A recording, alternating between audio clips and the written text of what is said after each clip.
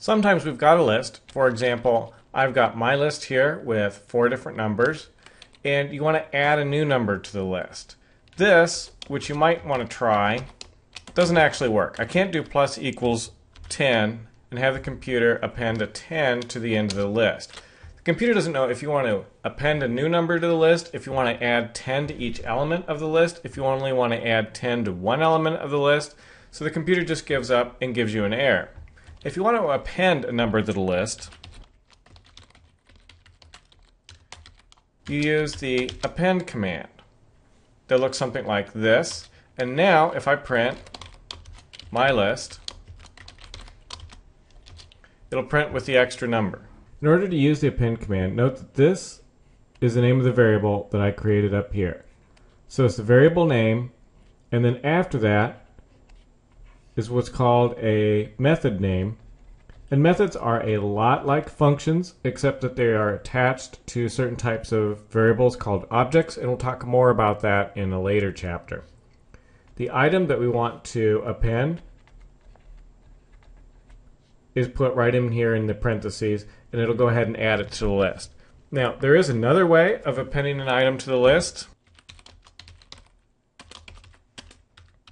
If you use a plus equals, you can put another list there, and then when I print out the list, I've got yet another 10 appended onto the end of the list. I happen to like the .append method better, but it really is a question of style as to which way to append an item to the list that a person likes. Sometimes we don't know how large a list is going to be when we start, or we need to build the list as we get data over time. The first step to do that is to create an empty list. We need to create some sort of base that we're going to add our list to. We can't just set it equal to 0 because that's not a list. But we can create an empty list by using square brackets right here, which signifies that we've got an empty list. Next, we can create some sort of loop or some sort of method of getting our data. In this case, I'm going to create a for loop. And we'll loop it 5 times, but this could easily be changed to something else. I'm going to get user input.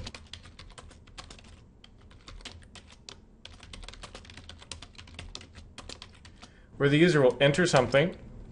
Then I will take whatever they enter and append it to the list. And then finally, once the loop's done, I can print the list. In fact, I could do that each step of the list, so I'm going to go ahead and indent that one. So now when I save this and run it, enter something, I can enter Mario.